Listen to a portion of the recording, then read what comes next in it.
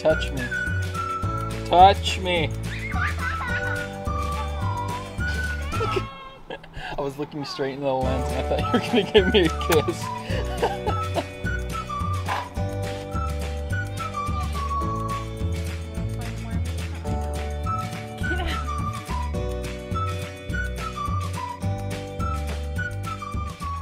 What up, guys? Rural Madman here. It's a nice, beautiful day.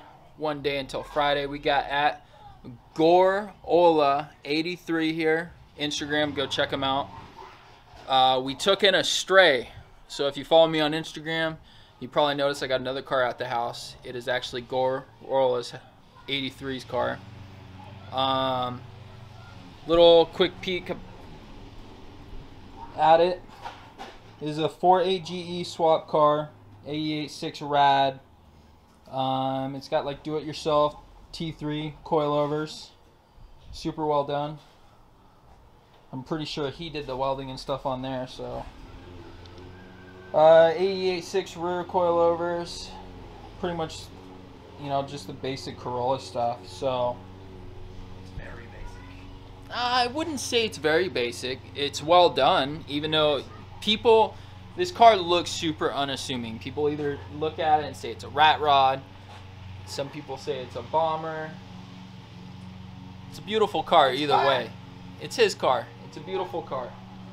But what's going on with it is actually pretty big. We got to do some maintenance to it. So we're gonna do a custom 4K Dizzy.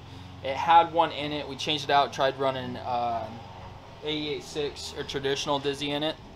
The way the wiring and stuff is set up, until it gets changes, or until we change it, we're gonna modify and make the 4K Dizzy actually work like properly. And then we just got to do some carb work and then just basic maintenance. Just go ahead, retime the car, and it's pretty much ready to go. I mean, if we really wanted to, after he gets done with the carbs, we could get those carbs on here and this car will run.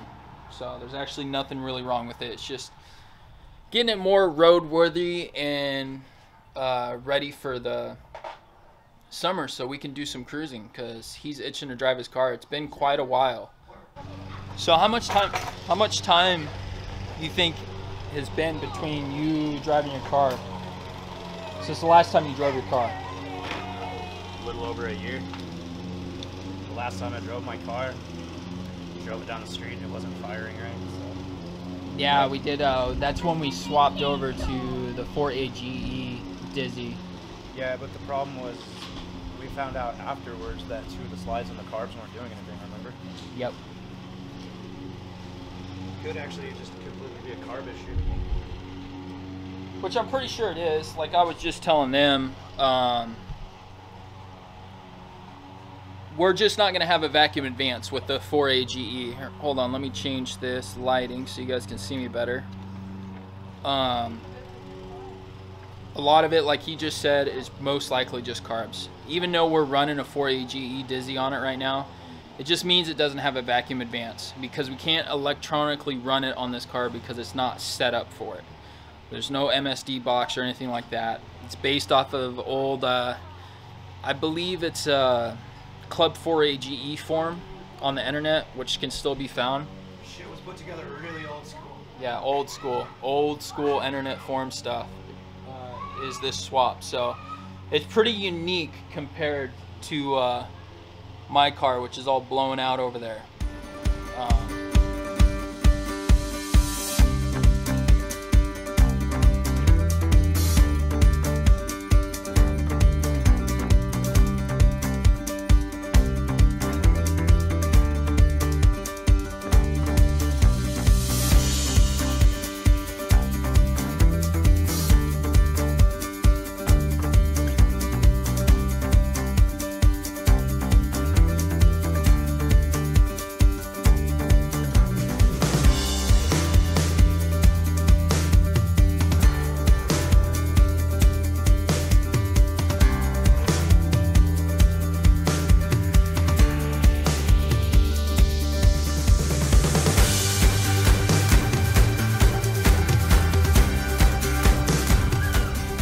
What are you doing? Let's explain to the people what you're doing.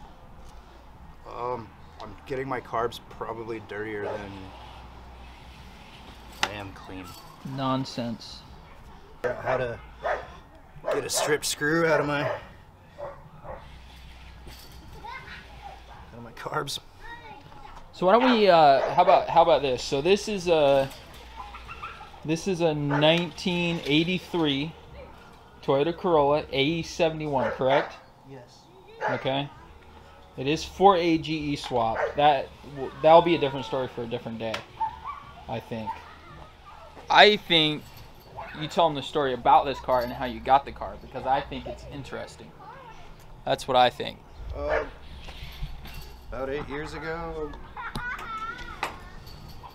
8 years ago, I worked at a gas station, and I saw the car come in. Some old guy was driving it, and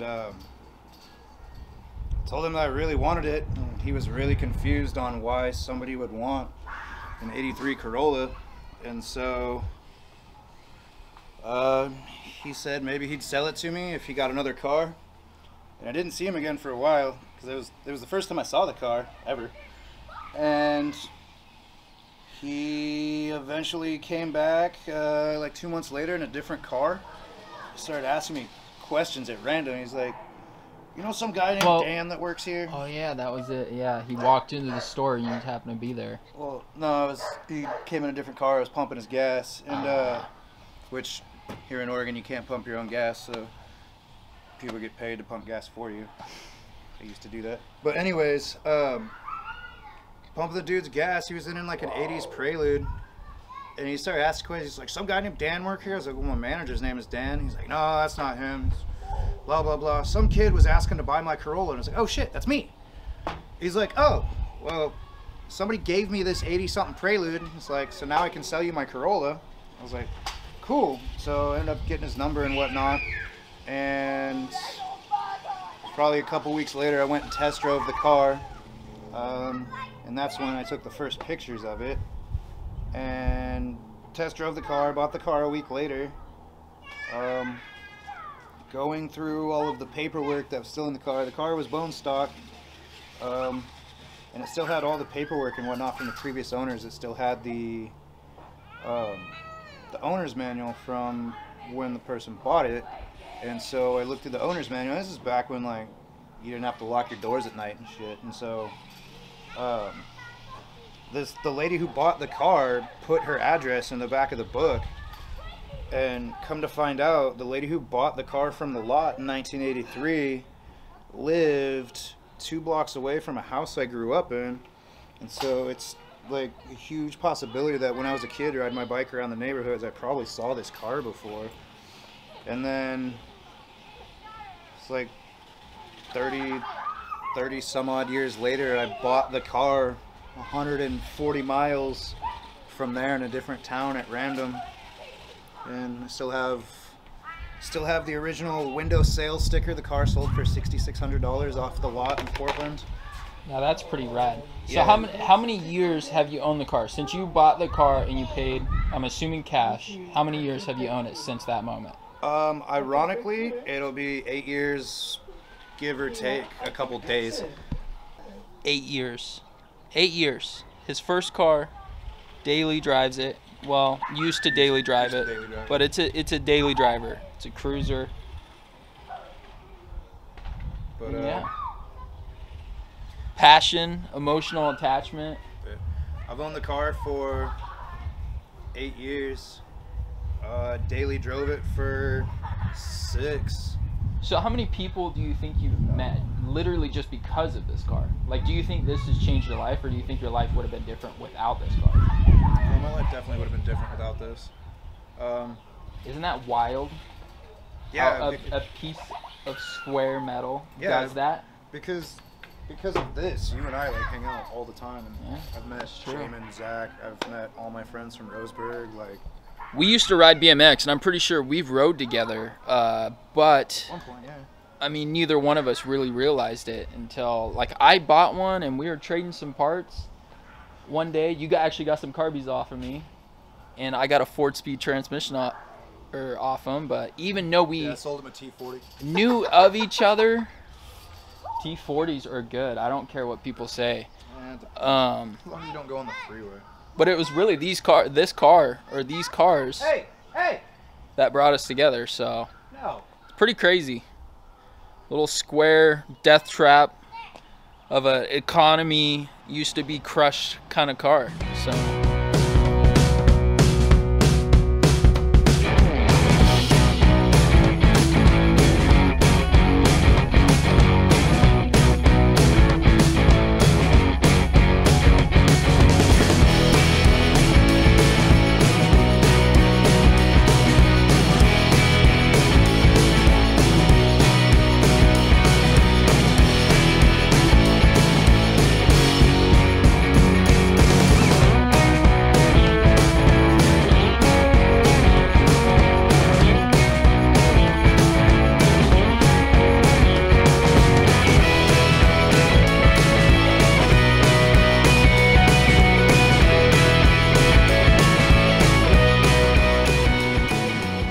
Alright guys, well hopefully you enjoyed the little bit of like a backstory behind this car and how at Corolla 83 acquired it. I always thought it was kind of interesting, so we decided to do stuff a little bit different, kind of a vlog style. Like I said, goal here shortly is just literally get this thing back on the road and cruising. And we're gonna go ahead and finish taking off the rest of the rust, and then we're gonna clear coat it, so hopefully it doesn't get all rusty and stuff again. So say peace out or do some kind of outro, dude. Something. Bye, AOL in chat. Later.